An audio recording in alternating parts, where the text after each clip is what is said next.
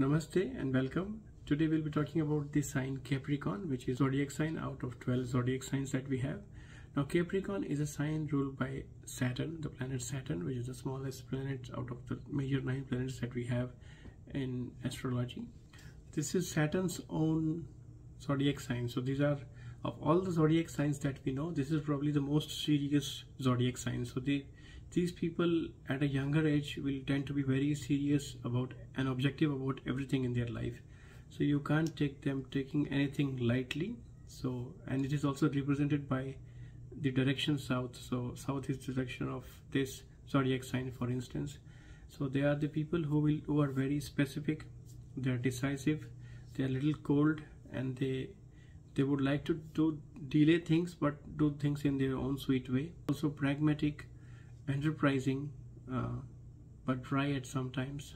These people, Capricorn, also have set boundaries for everything. So if if I have to do like dancing, this is my form of dance, but I won't go beyond this. This is very specific, but I close this, I master that.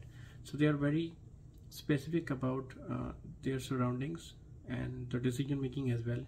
They would try to limit things they do, pragmatism at the same time, and they will try to delay things which could have been done because they want to believe they know the best how to do a task, kind of thing.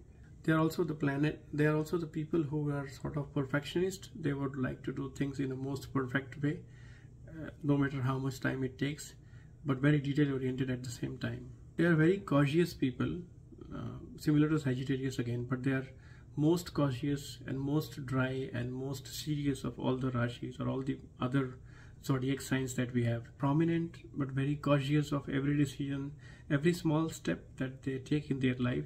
That behavior also makes them very secretive. So a person looking at them can really be confused, can't really guess what they're going to do.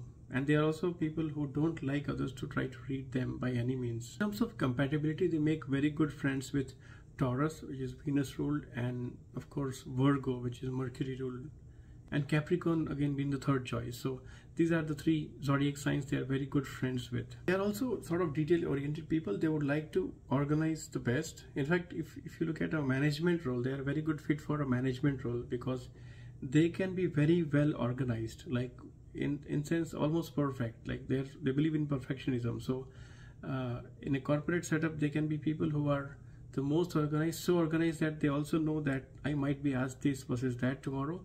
So they are a very good employee, in other words, because the boss would love them. They are very dry and very logical. So in fact, they are the last people of all the zodiac signs. They are the last people you can go and cry to.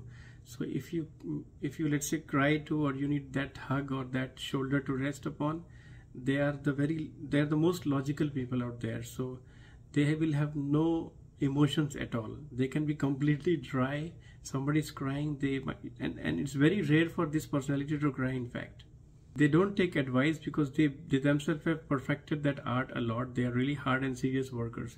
So if you provide them advice, only when you really have respect in their eyes, so if they think good of you and you have done something tangible in your life, only then they take your advice. They don't really listen to any ordinary human being, even if the boss, it doesn't matter. They also seek security at times. So in terms of career and profession, they would prefer a job which is for a long term, which can give them a full-on stability in their life from early on to the retirement of age, from early on to the retirement stage, for instance. And they are very good fit for management position, like I said, because they would like to set very high goals for themselves and then do everything else in that matter, in that way, and keep it organized, well or architected, well oriented, and then sort of achieve that goal, and then they want outcomes of that.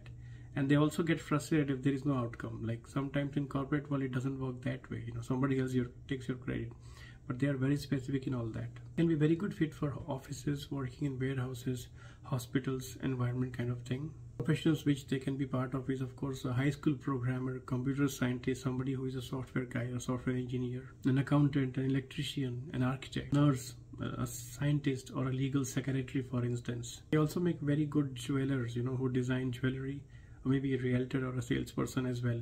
They make good friends with Taurus and Virgo as well in terms of associations or partnerships they can have.